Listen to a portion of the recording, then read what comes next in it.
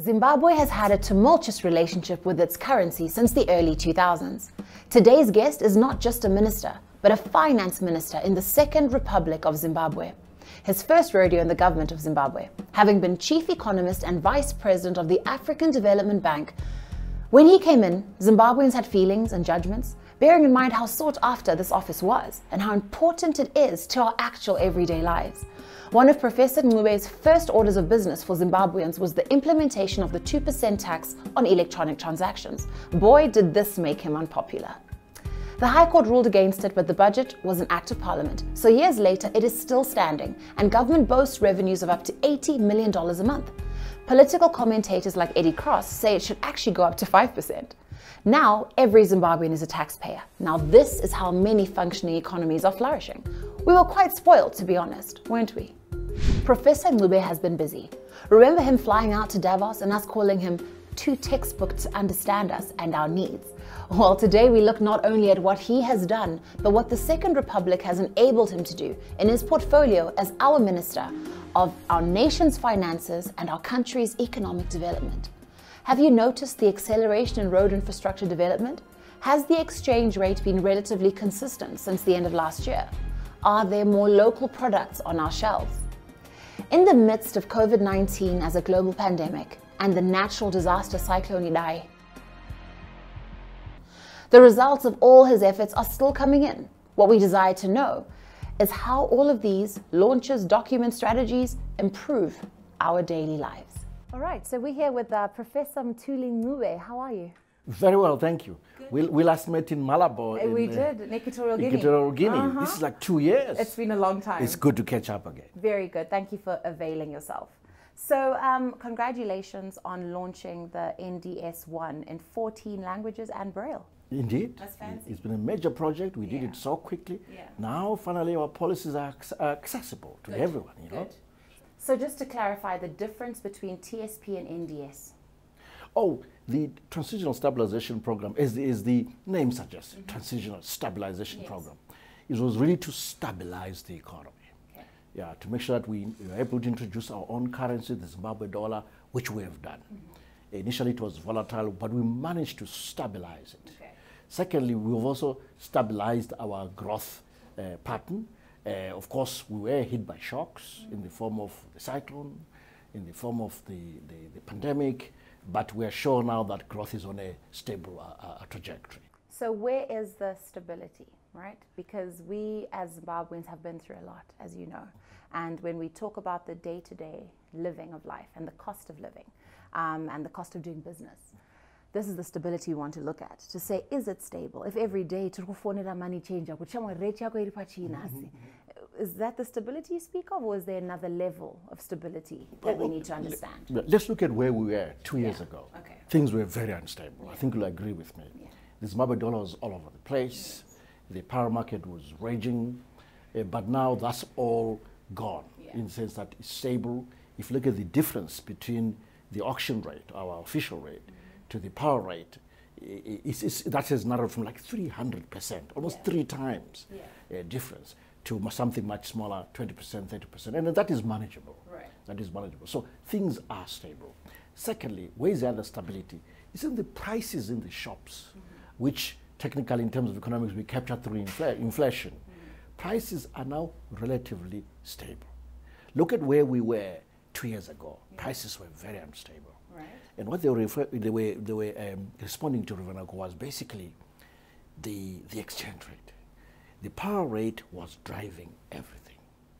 So the moment the power rate stabilized, which it has, that started reducing inflation and reducing the rate at which prices change. That's how we measure stability. So, okay, this stability now, when we talk of the parallel rate, yes, to be fair, it has been somewhat consistent. Since end of last year, you won't find a big jump. But it's not about the price of Zim dollars in the supermarkets. It's about the process it takes for us to be able to purchase these things in the supermarket. I earn an RTGS, let's assume.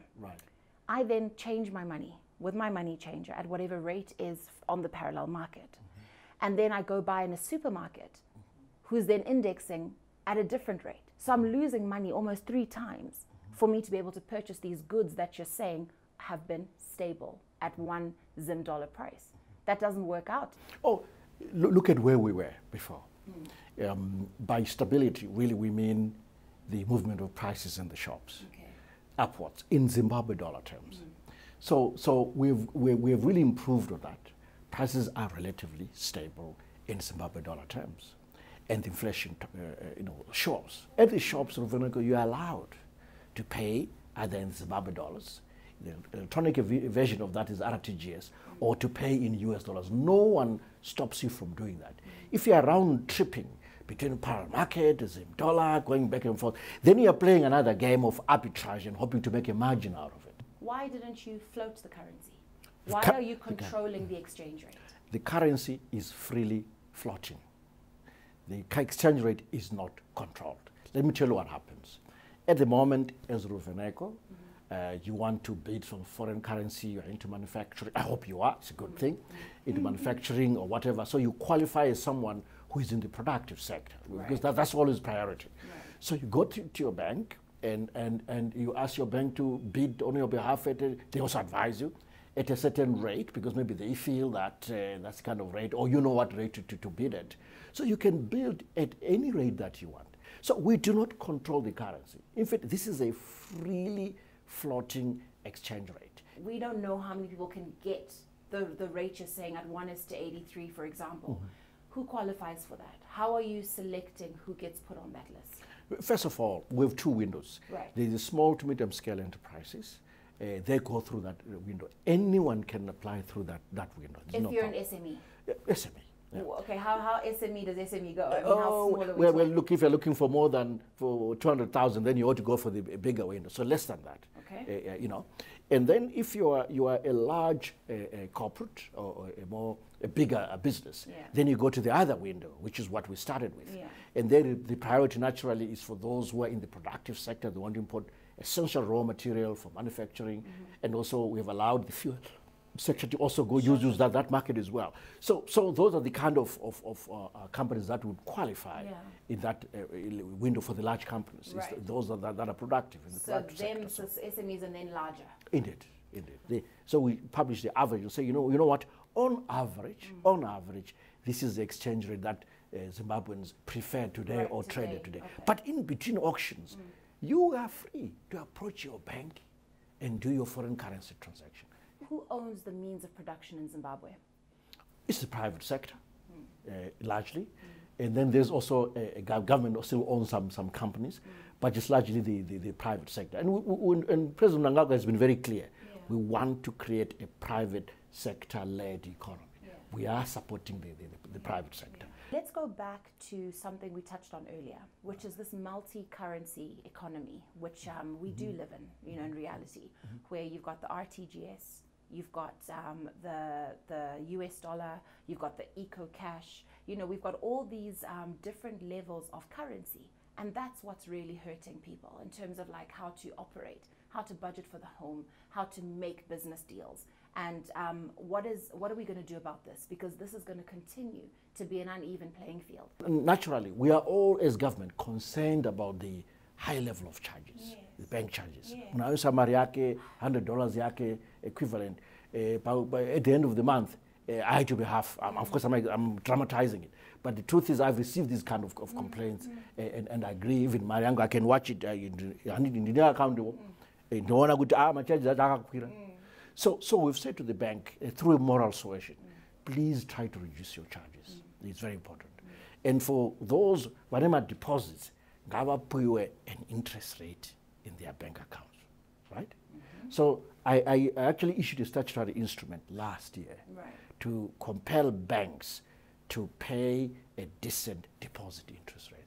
Some of them have complied, some of them have not complied.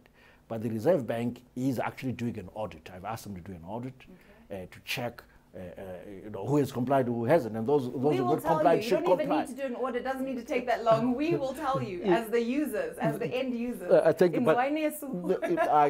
don't run away. You tell me. That's also very good. It's additional information. So that's the banks. What about the telcos, the MNOs?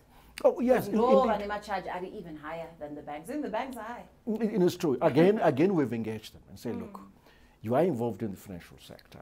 These charges are very high for transacting. Please, can we work at reducing these charges? Again, it's moral suasion. Sure. We don't want to get to a stage where we have to dictate what those bank charges or transaction charges should be. Then it becomes anti-business, anti-Zimbabwe is open for business. We'll have to see competition, we'll have to see fair play. So we believe in that mantra. So are they complying? What's the agreement? You know, you say no. We are in discussions. Is it gonna work out? Because I have to remain hopeful, Ruveneko, that they eventually will converge. Also, you know what? There's really one player we're talking about. You know, when we talk of MNOs and the biggest, mobile money transfer, it's really one. That is the monopoly in the country at the moment. So what is the progress you've made with them? No, you know what? I don't want to speak about a specific company. Okay. As a policymaker in government, everyone ranks pari passu.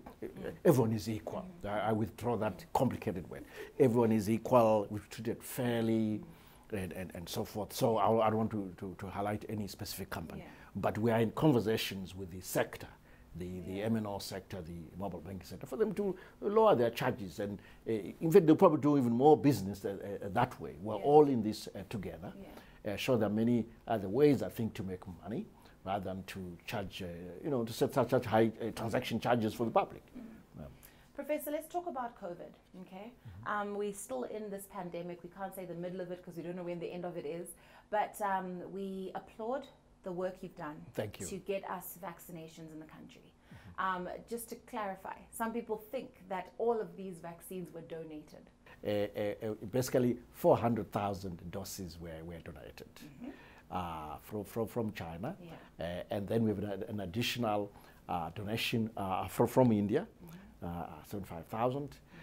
And then also a donation from Russia as well, a small amount, 20,000 or so. These were donations, and this is a good thing. Sure. We really appreciate it. We have been so grateful to these friends of Zimbabwe who have seen it fit that they should support lives and livelihoods in Zimbabwe. But as a government, we set aside $100 million equivalent, just over 8 billion Zimbabwe dollars, to purchase vaccines ourselves. We have the resources. I can confirm, you look in the eye and say we have the resources, because as Minister of Finance, I manage that account. We've actually bought, there's a consignment that arrived yesterday, I'm sure you are aware, yes, we heard, of 1,056,000 doses from China. We bought it, we paid for it. There was also a consignment that arrived. I did hear the word procure in the news bulletin, and I said, I'll ask Professor tomorrow when we sit down. I think let's say bought. You know, we procure is a complicated. We bought vaccines. And also the consignment that arrived 2 weeks ago, we also bought those vaccines as well. So from now on, we are buying more. In fact, our target is that every month, end of April, end of May, end of June, 1 million doses must arrive. Will be arriving, and they'll be paid for. Right. Absolutely. And we have the budget for that. We have the budget for that. I know it's there because I'm managing this account. Absolutely. $100 million Tinayo mariacho. Okay. Muomwe. Pane allowance ye jimwewo fanika my salary and my nurses, my salary and my teachers, murukuzvifambisa sei papo nema PPEs. Is that all part of that budget? No.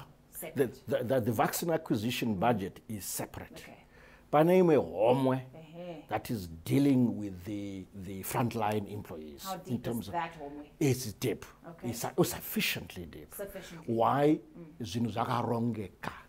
We are managing off the financial affairs very well, trust me. Right. So let me tell you about what happened last year. Last year, basically on the COVID response alone, which is a part of the health sector expenditure, we spent 25 billion Zimbabwe dollars, 25 billion. Out of that 25 billion, 19 billion was spent on the salaries. Oh yeah, those allowances are not cheap, they're expensive, but we have to pay them because that's how you respond. Right. That's what we spent. Yeah, we've spent a lot. So the allowances were these for healthcare workers only? No, healthcare workers, that entire COVID-19 allowance in the entire civil service, that's what it cost us. Absolutely. Relief package, You mean the cash transfers? Yes. Again, that is all within the budget. If you recall from the beginning, we were paying people like $300. Yeah. But what we're paying now is $1,500. Professor, if you, God forbid, touch wood, got COVID, are you going to go and say, I want to be admitted at Harare Hospital? Or are you going to look for a private facility? No, you know what, I don't want to pick a specific hospital. Yeah. What you're really raising is critically important, which is let us as a country upgrade our public health sector facilities. Yes. Frankly, in the last 18 months in response to COVID, we've really tried. Yeah, if you look at Wilkins, is not yet there. Let me explain. Yes. Wilkins Hospital, Right. UBH, and I can keep going. We couldn't do everything, frankly. We couldn't do everything. And at once. And at once, yeah, and at once. So we are really, really trying, and we put your finger on it. Equipment, the quality of our health sector facilities in the public sector, we ought to upgrade that. We are working on that as I speak. People have criticized you for not giving the health sector or the health ministry enough in terms of budget allocation. And do you feel that after this pandemic, you might admittedly say for sure, we need to make sure that we're prepared for these things before any kind of disaster? Or are you going to be a bit more lenient with the budget? Yeah. As Treasury and as Minister of Finance, I've always been very lenient and very supportive of the health sector. Let me explain. Their budget target for health sector support is that the health sector should be about 15% in terms of allocation, 15% of the total budget. Before we knew about the pandemic, we allocated 12% already. Right. So we're way up there and closer to the target. During the pandemic, I've already spoken about the 25 billion that we spent on focusing on COVID alone. This is excluding other health issues, TB, malaria, The usual. If you add all of those together as a percentage of the total budget, we're closer to 20%, way above their budget target. So that's what is not obvious to most people. No, it's not. Yeah, so I'm explaining to you loud and clear today. We have really made great effort in supporting the health sector. We'll continue to do so. And now that we've gone above their budget target, we want to keep it right there. Okay. Now let's move to our day-to-day living, right? We did touch a little bit about cost of living. The ZimVac report, which I read, right, yesterday, talks about 2.4 million Zimbabweans living in abject poverty. We look at how our economy has been described, and people will say there has been over 90% unemployment in Zimbabwe. For years, that has been what has been said. Then recently, the World Bank released statistics saying that there is 4% unemployment in Zimbabwe. How much unemployment is there in Zimbabwe? Let me start. Oh, that's the figure. 4%? Yes, that's the figure. I'll come to it. Let me start with the ZimVac report. Yes. The same report actually commends government for the good work it does to support the vulnerable groups right across our communities, right across the country. All the ZimVac report is saying is that there is extreme poverty. Please deal with it. Government and your partners deal with it. And we're dealing with it. How? So, oh yes, through cash transfers that we've increased from $300 to $1,500. Through giving people food, right? We've been distributing food. In terms of the BEAM program, where we are supporting families that cannot, or children that cannot afford, whose parents cannot afford school fees. Are you paying fees? Yes, we're paying fees, and we've increased that amount. And then also, don't discount Fumvuza in Twasa. Don't discount it.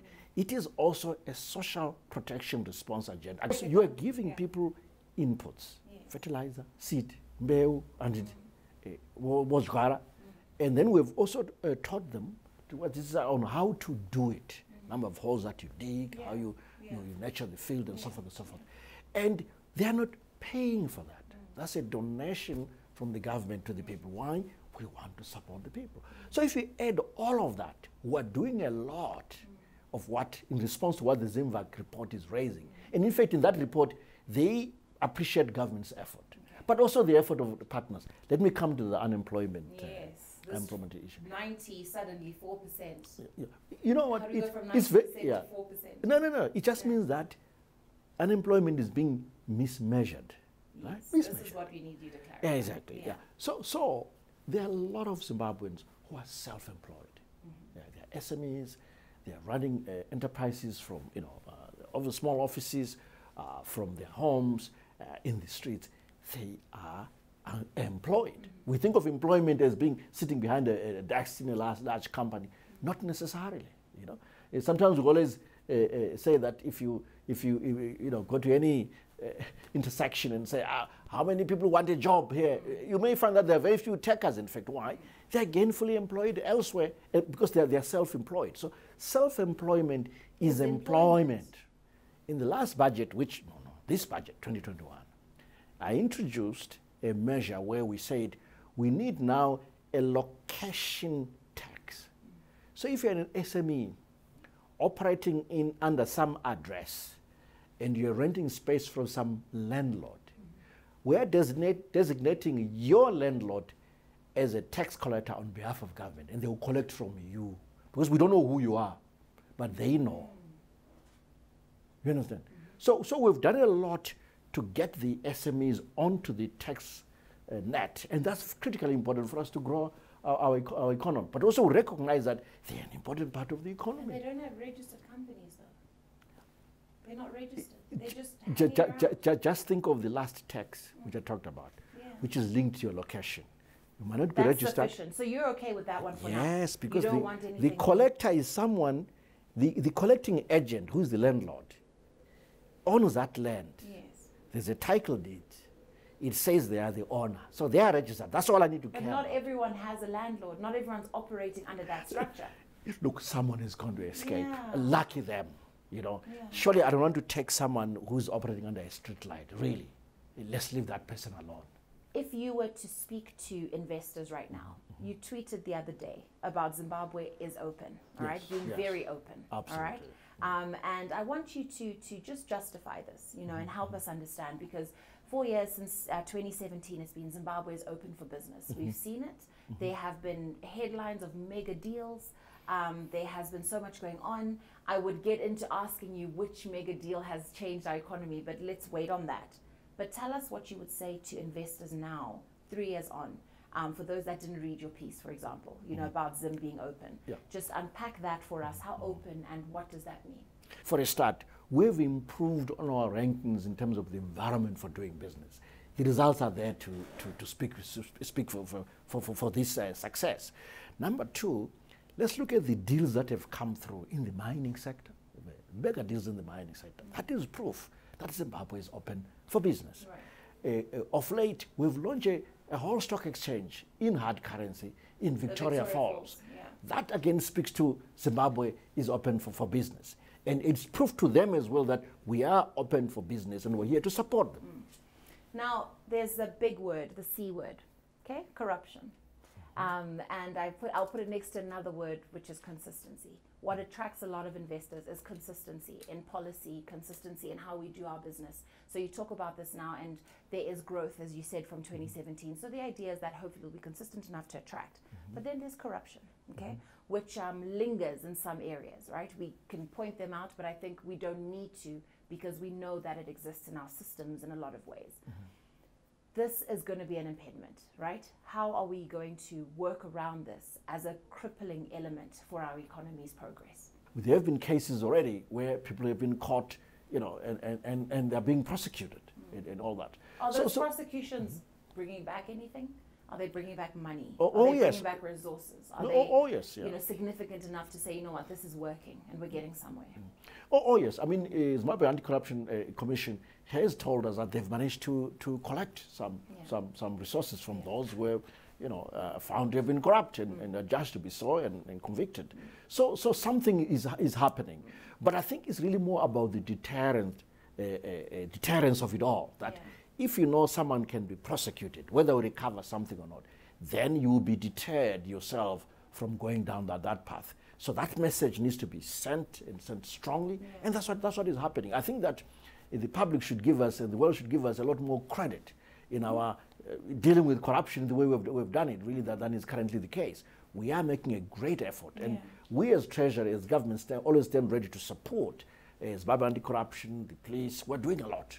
We're buying currently vehicles for the police, so they're more mobile, and so forth. So we're doing our best to support them. You speak a lot about, you know, the loan repayments. What is your plan, right? There was Lima even as well. I don't know, I've not heard you speak so much about it, but what is your strategy regards our debt? Oh, you know what? In the last 2 years, we've been seized with the drought, the cyclone, and COVID. That was the wrong time for me to push for any debt repayments. I could only talk about debt restructuring, you know. I couldn't, because what has been more urgent is saving lives, make sure the Zimbabweans are fed. By the way, as of today, we have begun doing our payments, token payments, to the World Bank, to the African Development Bank, European Investment Bank, and so forth. As of today, we've resumed. Really? So oh yes, we are paying. We are paying. We are not bad debtors, you know. We like to honor our debts. So we started paying.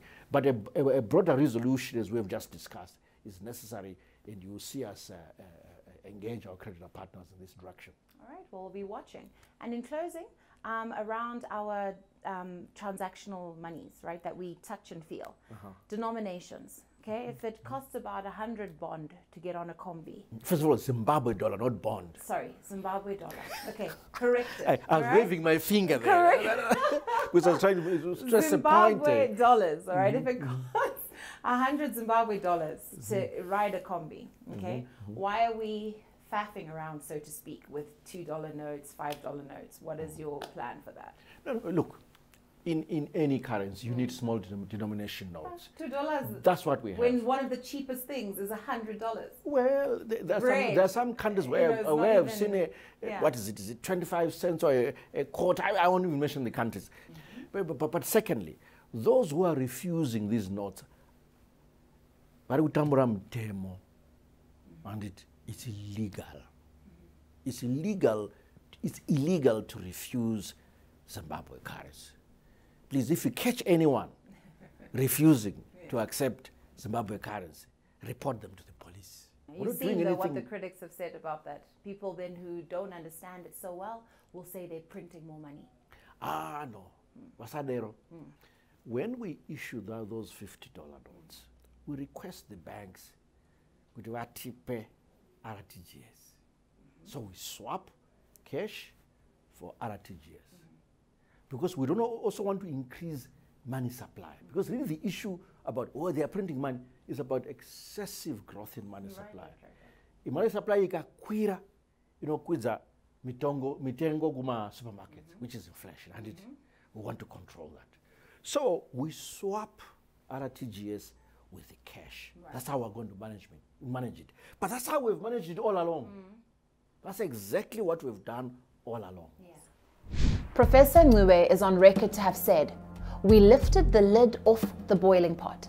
Some will argue, tichirkukwata, but lapes vela kona, ukachana, kodwa lapes ya kona, sekuseduze.